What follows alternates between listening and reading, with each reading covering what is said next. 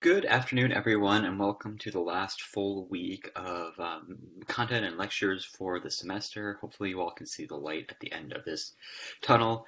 This week, we're going to be looking at different ways that people could try to persuade other people to join in a political activism around climate justice and climate change. And we're going to be looking today at some theories of rhetoric. It's going to be a bit more of a theory section today. And then on Wednesday and Friday, we're going to look at different ways of framing and articulating climate justice from both religious and indigenous perspectives.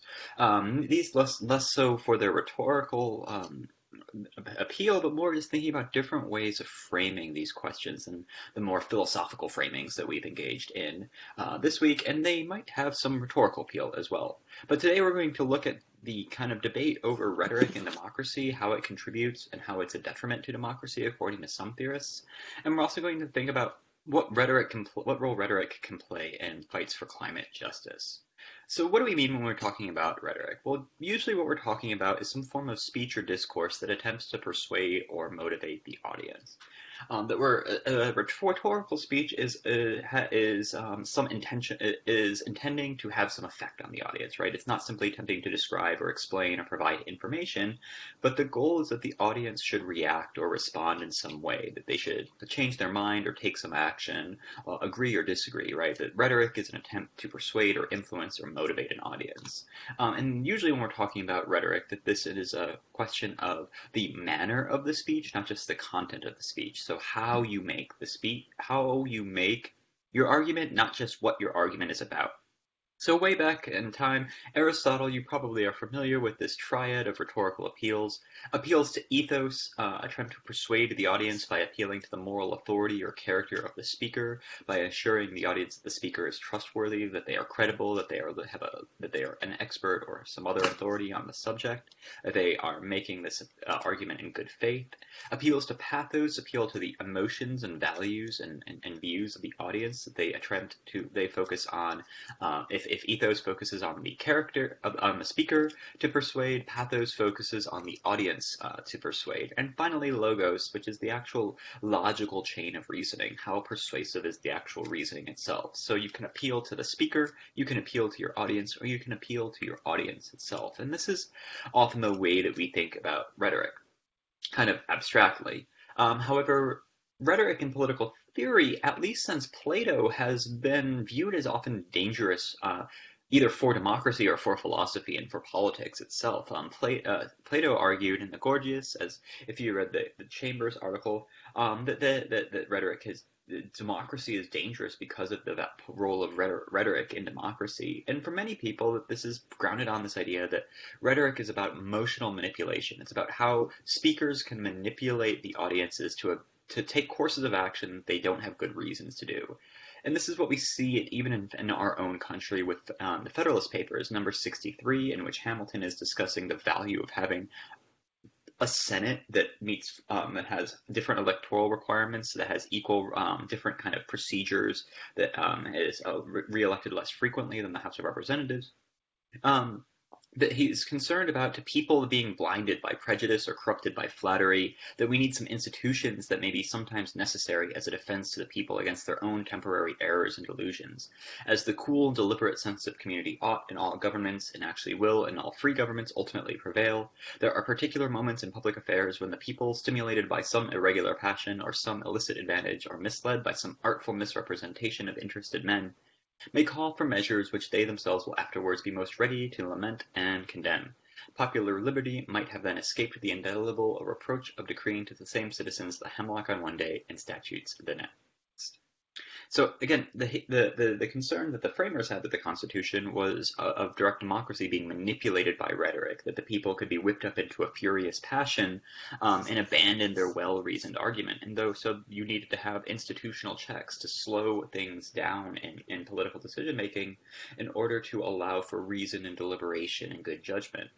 And so many view in the history of political thought, from Plato to Tocqueville, depending on how you read Tocqueville, the democracy is a dangerous form of government because it relies on rhetoric rather than reason. It relies on these appeals to emotion rather than appeals to logical decision making. But Simone Chambers, in this 2009 piece that I put on Moodle as a supplemental but recommended piece, wants to wants to rehabilitate rhetoric and reframe the problem of rhetoric. That rhetoric is dangerous not because it appeals to emotions, while other art forms of argument and speech appeal to reasons. She argues that appeal to reasons themselves is a form of rhetoric. It's a rhetorical appeal.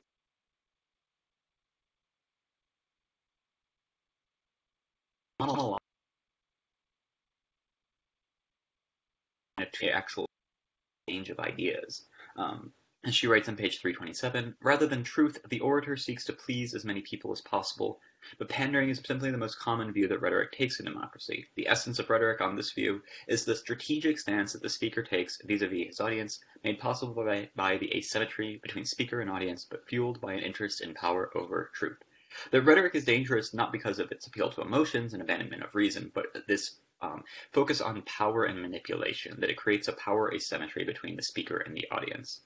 And this is the form of rhetoric that she describes as plebiscitary rhetoric. And this is rhetoric that is interested in securing power rather than trying to figure out what the people actually desire or what the right answer, what the right thing for the political community to do is. That its goal is to, in order to secure that power, to pander to the people rather than try to persuade them or encourage them to actually reflect on their own self-interests. And Chambers argues that there's also no deliberative accountability because it's monological, because it's one way, where in a dialogue you can ask people why or how or what evidence do you have for that claim. And you can force people to actually articulate reasons and defend themselves and hold them accountable for their rhetorical commitments and the language that they use. The danger between this plebiscitary rhetoric is that because it's one way, it's someone trying to manipulate a crowd, it doesn't have this deliberative accountability. You can't ask someone why. You can't ask someone in the middle of a campaign speech, right? Why? Or are you sure? Or give me more reasons. And finally, it's this top-down model. It is not about rhetoric in the public sphere in which people try to persuade their friends and their neighbors and their family members about something. This is a form of rhetoric of elite leaders trying to pander to the public in order to get reelected, right? But she argues that there is this other form of rhetoric that she calls deliberative rhetoric. And she writes on 336, deliberative rhetoric makes people think. It makes people see things in new ways. It conveys information and knowledge, and it makes people more reflective. Thus, rhetoric is deliberative when it engages our capacity for practical judgment. Deliberative rhetoric is not simply an eloquent and truthful speaker with all the facts right. Deliberative rhetoric creates a dynamic relationship between the speaker and the hearer. Hearers must be engaged by the speech. It ought to spark active reasoning and thoughtfulness rather than unreflecting triggers or gut reactions. That you can engage in rhetorical appeals. You can appeal to people's emotions and values in order to get them to reflect upon their own preconceptions, right? So for a good example of this deliberative rhetoric is Frederick Douglass's speech, What to a Slave is the 4th of July, in which he begins this speech in 1853 by praising the American Revolution and the Founding Fathers, by praising the rhetoric and the ideology of the Declaration of Independence and the noble sacrifice of the Founding Fathers, and to this appeal to people's values and emotions, only to then say, however, you people today who are currently profiting from and propping up the slave trade and slavery in the southern states are betraying the promise that was made by the Founding Fathers. And this rhetorical appeal is not intended to just trigger unreflective or gut reactions, but it's trying to get people to actually reflect on the world and think critically and develop practical reasoning and judgment. So Dryzek, in a 2010 article, John Dryzek, who we've read earlier, this article is not on Moodle, but I can put it there if you're interested in it, takes this idea forwards of deliberative rhetoric and argues that there's two different ways that we can think of rhetoric. The one is bonding rhetoric, and this is rhetoric that appeals to shared group ideas, values, or experiences. And the idea here is that you're going to unite a diverse group around a common goal and expand a sympathetic audience. That that you're going to unite your group around this goal, and you're going to energize and build group solidarity. That you're not interested in expanding the size of your group. You're not interested in reaching out to others. You're reaching out. You're trying to build this group solidarity. And for many people, this is the bad type of rhetoric because it's divisive, it inflames passions, and makes compromise harder. But Dryzek in this article admits, though later he kind of backtracks this a little bit, that this can be valuable for marginalized groups to organize and gain power, right? And we can see numerous examples, right? This is the kind of rhetoric at work in something like a pride parade, right? But the goal here is to bond the group together, to unite the group around this common experience, and to build group solidarity. Similar kind of type of rhetoric in Black Lives Matter, and this kind of shows how this is very effective at building group solidarity. But it's also can be divisive and politically confronting, which for Black Lives Matter activists, that's kind of the point. But when people critique Black Lives Matter as for being divisive and not being unifying, this is kind of where it's coming from. But bonding rhetoric can also be very dangerous when it's placed in the hands of powerful groups in an effort to intimidate or oppress a minority group. So the Unite the Right rally in Charlottesville, Virginia, a few years ago is a dangerous form. It is bonding rhetoric. So it's less here that bonding rhetoric is good or bad necessarily, but it depends on the kind of relationships of power here. But it does have this danger for being divisive. On the other hand, Dryzek describes what he calls bridging rhetoric, which appeals to groups with a different outlook by taking seriously their viewpoint. And the goal here is to unite diverse groups around common goals and creating a sympathetic audience. You're going to use, and this is what Frederick Douglass was doing. This is when people are trying to appeal to other people's values by saying, like, look, when environmental activists appeal to conservatives by focusing on economic savings, right? That this is a form of bridging rhetoric. But there is danger here that this has the danger of co-option and appropriation, right? You can see something like Donald Trump's embrace of the pride flag at one of his rallies when running for president, despite, pursuing a very anti-LGBTQ equality agenda. But a positive aspect of this is we can look to Dr. King's "I Have a Dream" speech, in which he writes, this is quoting from the speech, in a sense we've come to our nation's capital to cash a check. When the architects of our republic wrote the magnificent words of the Constitution and the Declaration of Independence, they were signing a promissory note to every American was to fall heir. This note was a promise that all men, yes, black men as well as white men, would be guaranteed the unalienable rights of life, liberty, and the pursuit of happiness. It is obvious that today that America has defaulted on this promissory note insofar as her citizens of color are concerned.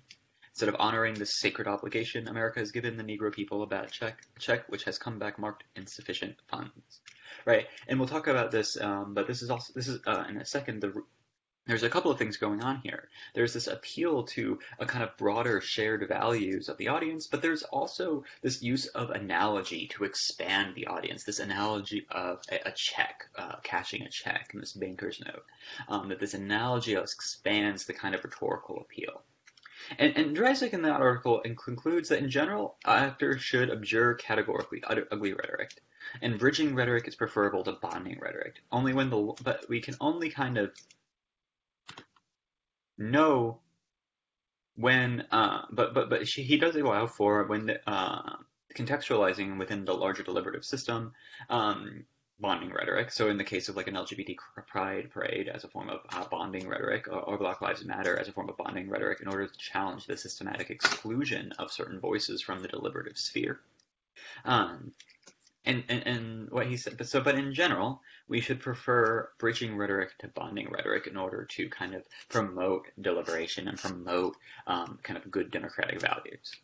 So I'm putting this a YouTube video, and I would play it here normally, but I've gotten reports that when I play videos in the recorded lectures, that the video's quality deteriorates terribly. So I apologize for that. So I'm linking this video from Vox on 3 different ways of rhetorical appeals about climate change that are non-scientific, including a Tea Party activist, Pope Francis, and a Latinx community organizer that have like these different ways of making rhetorical appeals on behalf of climate justice. So can rhetoric work to persuade people about climate change? What type of rhetorical appeals can be effective? And and this is where Dryzek and Lowe come in their 2015 article, where they discuss an experiment where they created conditions for deliberation about climate policy. So they brought a bunch of people together into a deliberative forum where they would engage in debate and deliberation and conversation and try to come to some sort of consensus about climate policy. And they include people who were concerned about climate change, climate denialists, and those somewhere in between. And so what they've found that two of the strongest climate denialists, Mike and Nat, who they anonymize as Mike and Nancy, that both before and after deliberation, Mike and Nancy did not accept the science of climate change. However, before deliberation, they categorically rejected proposals for emissions trading and carbon taxation. They saw no need for carbon pricing and were not willing to pay anything for emissions mitigation. At the end of the process, their skepticism and rejection of the science remained, but they were both willing to regard compulsory financial contributions to measures that would reduce greenhouse gas emissions as legitimate policy options.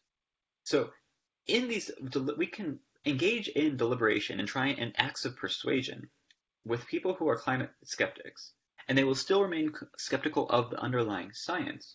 But what is possible, according to Dryzek and Lowe, based on this one experiment, is that you can persuade them to accept climate policy as legitimate. So even if you don't persuade them about their underlying values, that you can persuade them about the acceptability of certain policy options. So the question is how? Well, this seems like a paradox. That they haven't actually changed anything about their stance on climate change, but they are willing to accept climate policy.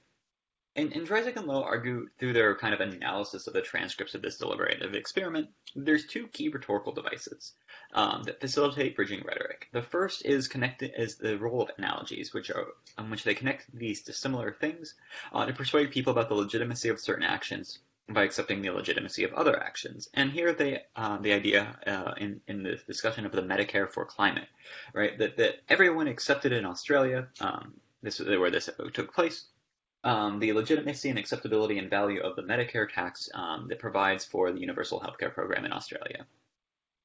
And so they were when using this analogy that, like, even if you disagreed with universal healthcare, even if you had that everyone kind of accepted this program as legitimate, and by analogy, the people in this forum were able to persuade Mike and Nancy to accept, well, okay, if I have to pay taxes that will go for climate emissions mitigation efforts, that would be legitimate, even if I do not agree with it, right? That they're not necessarily persuading them about the importance of mitigating greenhouse gases for the sake of climate change, but they are persuading them that this is a legitimate and acceptable policy option. So you're expanding the range of what they find acceptable. The second rhetorical device that Dryzek and Lowe focus on is framing, and you probably have studied this in other classes. But framing effects, and this is like emphasizing and contextualizing information in a particular way to affect how the information is interpreted and valued. That when you frame something, you highlight certain aspects of the information and provide a narrative backstory for it that is going to affect how someone interprets and values and renders that information as meaningful. And so the framing around trust in government, that the government institutions are trustworthy and going to be more trustworthy than private institutions, and that we can trust the government, provided an effective framing way for people to accept the legitimacy of this climate financing program, even if they don't actually care about climate change. And so here they were able to achieve this effective policy option, not by changing people's mind about the need to fight climate change, but by framing the policy responses in ways that were acceptable and legitimate. And so here the goal is to focus on persuading someone about the legitimacy of certain policy actions, like a nationwide cap and trade effort, or financing sustainable energy, or retrofitting buildings, or these other concrete policy goals, which various public opinion polls have actually found have widespread majority approval ratings throughout the country. Things like funding renewable energy, things like taxing polluting greenhouse gas pollution at the corporate level, things like retrofitting buildings to make things more energy efficient. That you focus on these policy actions, not the underlying beliefs about climate change. And Dryzek and Lowe conclude that the particular kind of rhetoric that should be sought is bridging in character, that it can reach those who do not share the speaker's perspective. Bonding rhetoric appealing to only one side is likely to entrench division. The limitations of climate change communicators such as Al Gore can be understood in this light. Bridging rhetoric can be in short supply in adversarial political systems such as Australia, which may be one reason why such systems, including the United States and Canada, have had more trouble in processing environmental issues and climate change than in more consensual democracies such as those in Northern Europe. But it's precisely why effective rhetoric is much more necessary in an adversarial system. Historically great rhetoricians such as Martin Luther King Jr. and Nelson Mandela are known for their effective bridging rhetoric in situations of deep division, not in situations of consensus. In this light, what we need is not just Medicare for the climate, but Mandela or multiple Mandelas for the climate. So I want you to think about this in your discussion threads on the kind of role of rhetoric and different forms of rhetorical appeals. But I also want you to think about, and especially as we turn to different kind of ways of framing climate justice in non-philosophical language, in what cases bonding rhetoric might be more valuable than bridging rhetoric, or if there are such cases. What are they? So on Wednesday, we're going to look at some religious writings, looking at both Pope Francis's writings on climate change, as well as the Islamic Foundation for Ecology and Environmental Sciences Declaration on Global Climate Change, to get both a Christian and an Islamic perspective on climate justice. How do these religious framings differ from the other framings that we've already studied this semester, as well as how these might provide effective rhetorical appeals. For the discussion thread, I want you to consider someone or some group that is opposed to greenhouse gas mitigation policies. Describe one analogy and one framing device that might be an effective rhetorical bridge to that person or group. So how could you bridge the divide between someone who is categorically opposed to fighting climate change? And as your friendly reminder, the hope and expectation is that these 200-word posts are submitted by Friday at midnight, and then you submit 100-word replies by Sunday at midnight. So that is going to wrap it up for today's mini lecture on rhetoric and climate change. Hopefully this was useful and valuable for you. If you have any questions about the material or any concerns about the class, feel free to email me or drop into office hours and we can work from there. Thank you, take care of yourself, stay healthy, and I'll see you next time.